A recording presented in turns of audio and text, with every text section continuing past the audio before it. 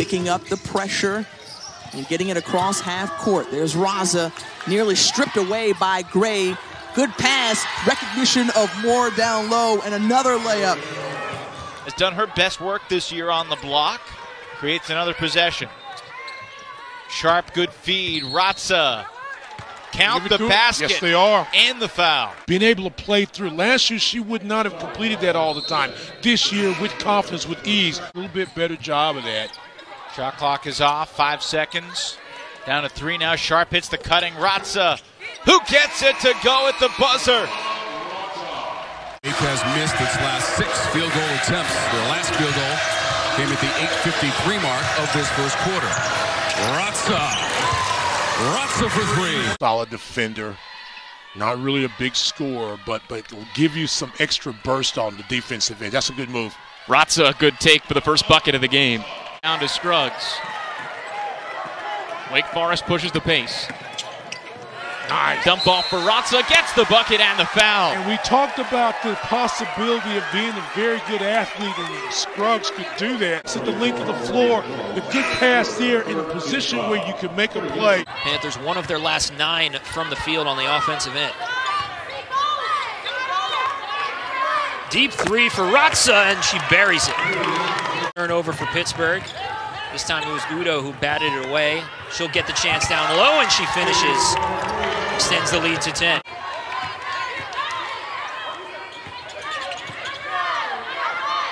Tipped and taken away by Conti. A 3-on-1 in the open floor, and a nice no-look dish to Raca. The crowd, maybe it's playing in front of the atmosphere at home, but today, pretty strong overall. Is a nice take, and there you see some of the skill of Ivana Raca.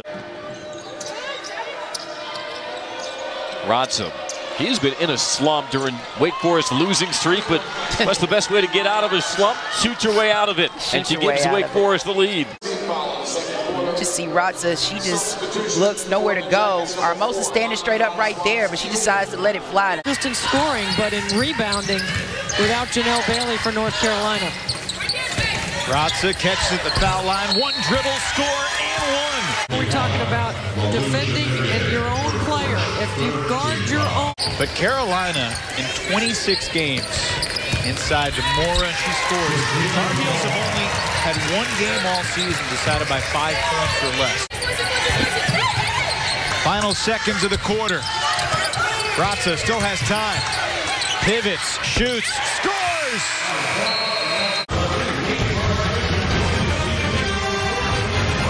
Ivana Raca beats the buzzer, and Wake Forest looking to get back to the 500 mark for the season. Mohammed's got an option here to drive. Good Swatted by Raca.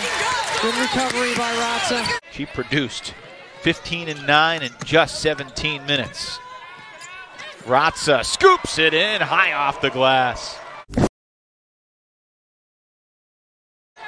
I'll give some thought to that and give you some notes on my thoughts in just a minute as we watch Ivana Raca. How about that? Wow. Had a tap out for a Wake Forest rebound. That's not going to show up in the stat sheet, but it certainly shows up when your team gets possession.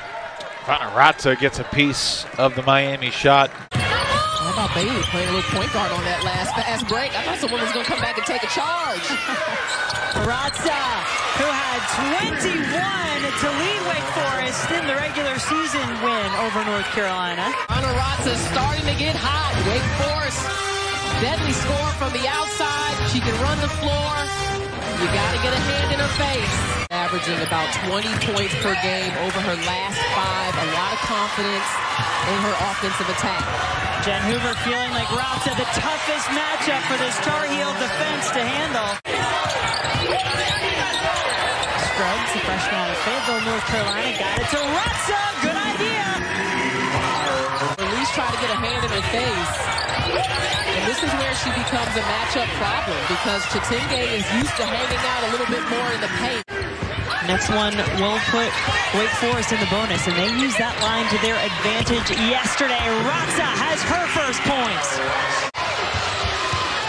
Here is Raca.